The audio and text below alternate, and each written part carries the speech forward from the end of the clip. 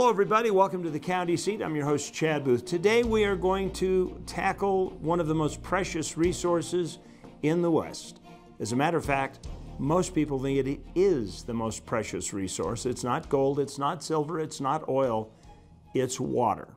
We'll be talking about the Colorado River allocations and the compact and the fact that it's coming up for some renegotiation and how Utah's preparing to handle that. First, let's get a little background on what the Colorado River Compact is. Water is one of the most valuable resources in the western United States. And as the region continues through a historic 20-year drought, managing the water that flows in the Colorado River Basin is more important than ever. The Colorado River drains 246,000 square miles with an annual average flow of 13.5 million acre-feet. Between 36 and 40 million people depend on water from the river. The Bureau of Reclamation manages the river and its reservoirs. We are the water agency in the Department of Interior, and the fact that we are in charge of managing, and developing, and protecting water resources and other related resources for the American public. To control and store the water, many dams, canals, reservoirs, and pipelines have been built, including Lake Mead and Lake Powell. When full, Lake Powell can hold 24 million acre-feet of water. But as of August of 2020, Lake Powell is only at 48% capacity. 1 acre-foot of water can provide currently a modern family's needs for 3 years. In 1922, the 7 states of the basin signed the Colorado River Compact, which allocated water rights to each state. The 1922 Compact was a way for all the states in the Colorado River Basin to have a fair access for development of the water resources in their states. Now, the upper basin states, they're actually the supply side of the river. It's where all the headwaters exist. And then the lower basin states, they were the big users of the water. The numbers for these allocations were based off of measurements in the years prior to 1922. It is now believed that period was one of the wettest on record, and the basin rarely sees as much water as those numbers were based upon. Based on that hydrology that they had records to, they came to the conclusion that the Colorado River had somewhere about 17.5 million acre-feet of water yield that they could use. We now realize that those assumptions were far too high for realistic on what the river is providing. As things have become drier and not as wet as those years, that is where we're seeing a lot of the problems on the management of the river and how we consume that water. The 1922 Compact broke up allocation between the upper and lower basin states. The upper basin states of Utah, Wyoming, Colorado, and New Mexico are entitled to 7.5 million acres per year.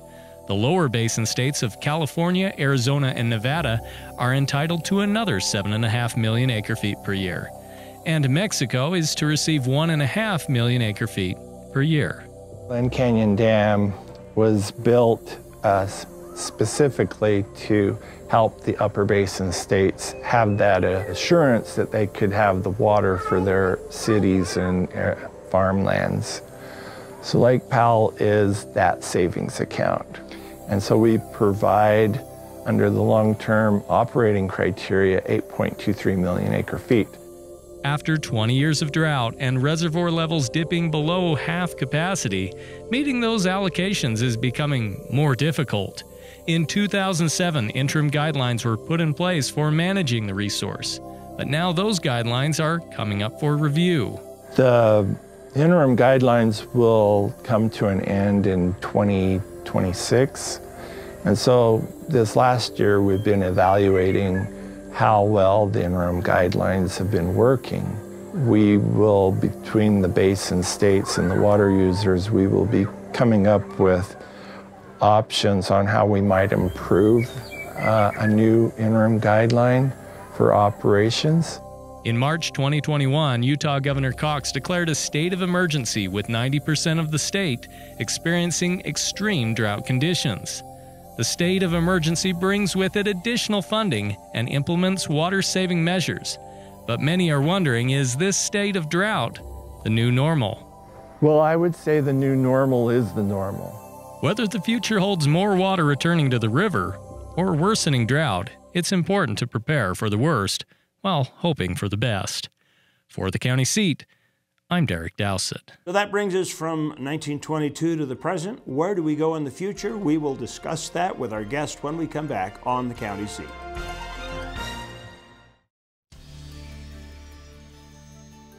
Welcome back to the county seat. We are visiting with the Colorado River Commissioner, Gene Shawcroft, who is also the general manager of the Central Utah Water Conservancy District. Thank you for taking the time to talk to us. Happy to be here. What is this commissioner all about? Now, recently you've heard about a bill, a lot of money, but the commissioner, is that a new position? The commissioner position has existed for many, many years. Since 1922, each of the 7 Colorado River Basin states have had a representative appointed by the governor to serve as the commissioner and represent their respective state on issues dealing with the Colorado River. So that position has been in play for many, many years. Recently, in January, Governor Cox asked me to serve as that river commissioner, which I'm happy to do because my life is all about water. We had a brief chance to do a little history before, and yes, not only his life, but his ancestors' lives seem to be all surrounding water. So with all this new emphasis, what resources are brought to the commissioner? I mean, this used to be an individual person who would probably meet with the commissioners of the other states, and they'd haggle a little bit and you know, work out the details of the compact or make sure that everybody was complying. How has that changed with this? This legislative session, the legislature created the Colorado River Authority of Utah for the purpose of being able, as you mentioned, to bring more resources to the table. Rather than a handful of folks at the state who had many, many other things on their plate, this Colorado River Authority creates an opportunity for full-time people to dedicate to nothing but the Colorado River. Many of the other states have full-time staff that work exclusively on the Colorado River, and the legislature felt that it was time for Utah to do the same. So we're in the process of establishing this authority as we speak. So given your experience in water, I mean, I know a lot of legislators, and there's some of them that would look at this and say this is bureaucratic creep, you know, because we've got people covering it and they're juggling other jobs. Why is this more important now? Well, part of the reason has to do with the stars lining up. One, obviously, that has our full attention is growth. There will be twice as many Utahns in the next 60 years as there are today. And my experience with water is they'll all want a drink of water. And so part of the effort is to bring technical folks, attorneys, hydrologists, engineers, that have not been at the table, bring additional resources to the table so that we can be better prepared to understand how we use our water, where we use our water, how we can use it more efficiently to stretch this water supply as far as we possibly can. So it's a broader picture than just protecting and battling for the resources of the Colorado River and the allocations. That's soon up for renegotiation, is it? Correct. Let me just clarify. One of the things that probably is a little bit misunderstood is what renegotiation is all about. In 1922, the river was divided upper and lower. And so the lower basin states, Arizona and California and Nevada, got about half of the water, which was about 7.5 million acre feet.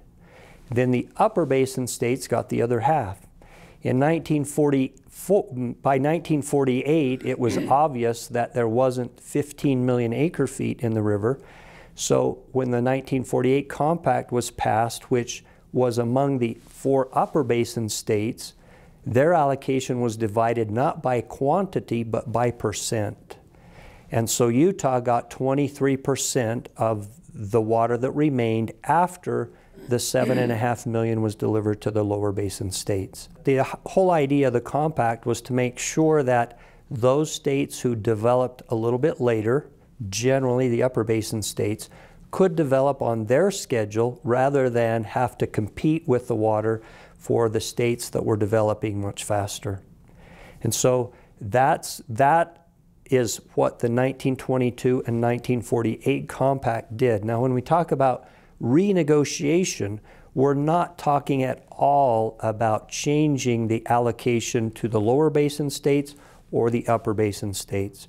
We're simply saying in 2007 there was criteria established to operate Lake Powell and Lake Mead so that it benefited most of the folks most of the time. Now, Lake Mead's a lower basin state water impoundment, is it not? Correct. And then Powell is an upper state. Correct, but it's not, the upper basin states don't control Lake Powell and the lower basin don't control Lake Mead. They're operated conjunctively. And that's what was agreed to in the 2007 operating criteria. That 2007 operating criteria had a sunset date because they weren't sure of all the complexities and how they would all be put together. So they said, let's run it from 2007 to 2025 so we can learn how we can operate these reservoirs conjunctively to maximize its use. So what we're renegotiating is the plumbing, if you will, how these two reservoirs operate conjunctively based on the things we've learned since 2007. Okay, we're going to take a quick commercial break. We'll pick up and talk about some of the challenges and the usage patterns when we come back. Talking about water, the clear liquid gold of the West on the county seat. We'll be right back.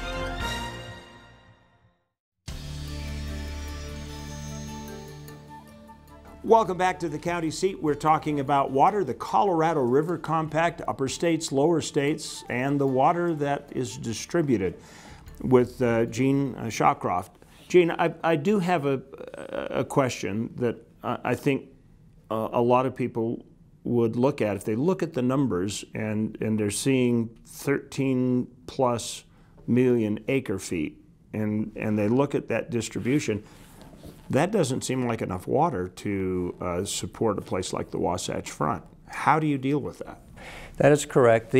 Most of the cities along the Wasatch Front have their own water supplies. Some of them are surface, some of them are groundwater, and they use those to meet their daily demands. As growth continues and as growth occurs, then our project is supplemental, meaning added to, and we've been delivering Colorado River water into the Wasatch Front. When I say we, the water community, as early as the mid-40s through the Deer Creek project, which brings water from the Colorado River. The Central Utah project then is in addition to that, but came on years later, and about 2/3 of the water that's delivered into Salt Lake County is physical water out of the Colorado River, or available from water from the Colorado River. That's an interesting statistic, because that paints a picture that there's no pipeline that's coming out of Flaming Gorge to deliver that water. So does that mean that water is counted as part of Colorado River water if it never reaches the Colorado?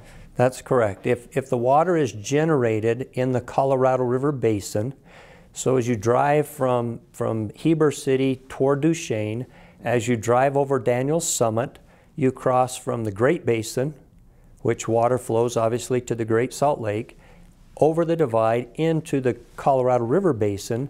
So water from Daniels to the east is all physically located within the Colorado River Basin. And so as water is taken from that basin into the Wasatch Front, that's considered to be part of Utah's allocation of the Colorado River water. Between the commissioners of the different state, they have to have a certain degree of honesty, because they can't quantify the water that's in the river, and if they're taking it, Is that part of the 13 million acre feet, or is that in addition to it? No, the water that comes, all of the water that comes out of the Colorado River Basin is counted toward Utah's allocation of Colorado River.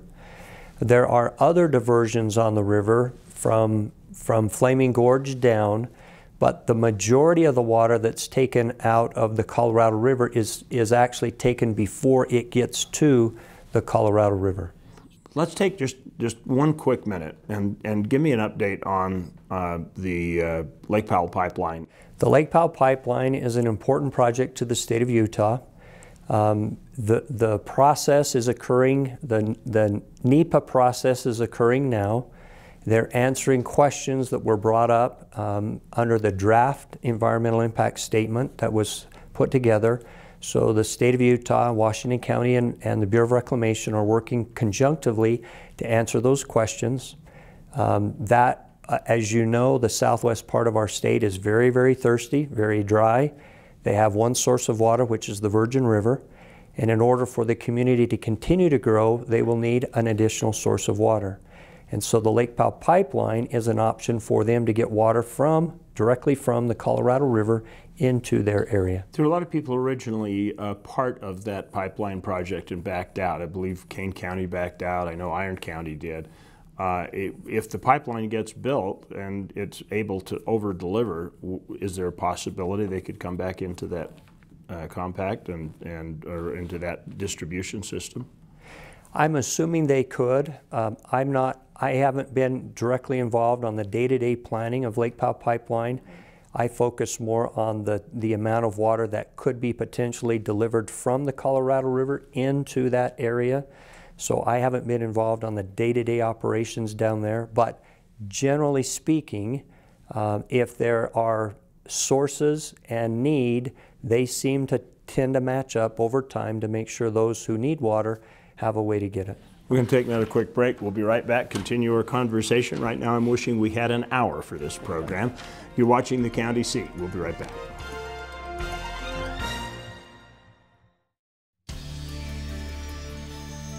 Welcome back to The County Seat. We are having a discussion with Gene Shawcroft with the drought declaration that has just been placed, and with obviously a weather pattern that is either permanent and climate created or is just part of the regular cycle of wet and dry. What do we do? This obviously puts more stress on everybody for these long-term projects. That's a great question, because as we look at hydrology, even this year, it continues to get worse. The projections of inflow into Lake Powell continue to drop each time they do a projection. And so I think the important thing really is to understand that even though the river has produced less than was anticipated, there has never been a shortage in the upper basin. Part of that's because we haven't developed all of our water. And so there is still room to develop more water in the upper basin, and that's important for us to understand. However, with that being said, we need to be very, very cautious about how we use our water. We must do a better job of conserving. We've done a lot of things in the state, which I would call low-hanging fruit, to do the easy things first. Additional things will be necessary. There's not one entity that controls how everyone uses their water, however.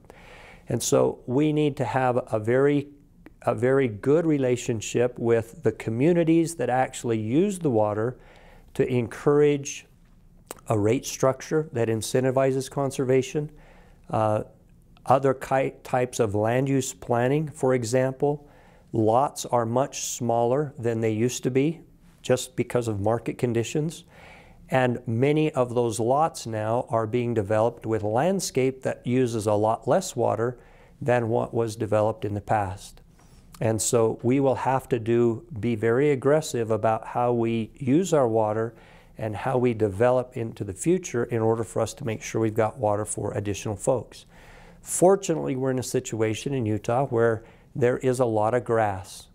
And over time, with new construction, the amount of grass will diminish, and that water use necessary for those larger yards will be diminished as well. On a bigger scale, there's an argument that there's agricultural water and there's culinary water, and they both are important because without the agricultural water, we don't eat. Correct. How does that fit into the picture?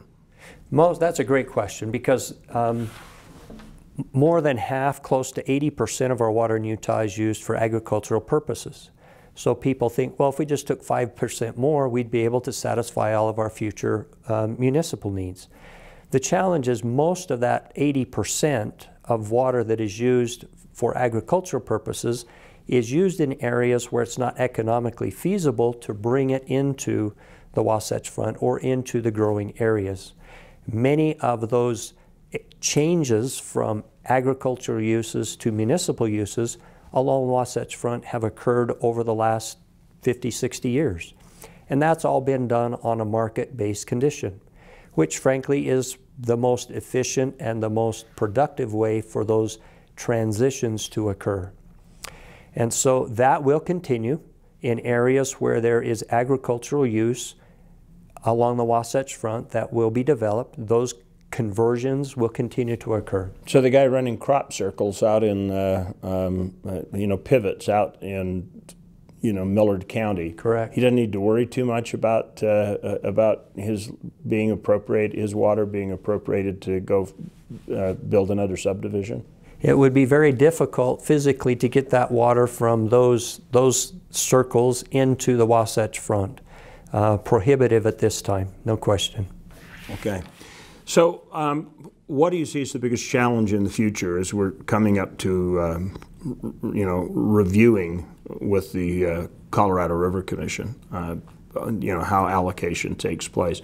Do you think it's going to all go to a percentage, or do you think that fixed rate is going to stay on the lower states? No, the renegotiation we're involved with right now, as I mentioned, is not dealing with allocation. Those allocation, if there ever is an opportunity to reallocate the river, that will be a very, very extensive process and very broad. What we're trying to do now is what has been done over the last 100 years on the river, and that's take little bits at a time, what we can handle today, what we can figure out among the 7 states that is beneficial to most of the people most of the time. There's no question we will continue to focus on growth. All 7 states are growing. All 7 states are needing more water. And unfortunately, Mother Nature hasn't cooperated a lot lately and produced the kind of water that we anticipated years ago. And so there will be many opportunities for us to meet with the other states, to put our heads together. There are some very, very sharp people that sit behind the commissioners that help with technical information, that help with studies. Technology's improving dramatically, and how we measure water and how we use it can continue to be more efficient based on the technology that's being developed. Many of us now have smart timers, for example, in our homes, where we can set how often we water, the duration of how long we water, many of those kinds of things, technology that didn't exist years ago. So there is hope coming for the future. There is always hope. There is always hope, because as a society we're very intelligent. As a society we're very nimble. In the water community, that's no different. We know that the demands are coming. We have been successful in managing this precious resource for many, many years. We will continue to do that. All I don't know today is exactly how that will happen. But I have every confidence that we've got the right folks around the table across the West to make wise decisions as to how we go about maximizing the use of this precious resource of the Colorado River. Well, hope is a good word to end the conversation on. Thank you so much for joining us today on the county seat. Remember, local government, and in this case, state water government, is where your life happens. It's very important. Stay abreast of the issues. Check us out online. We'll see you later on the county seat.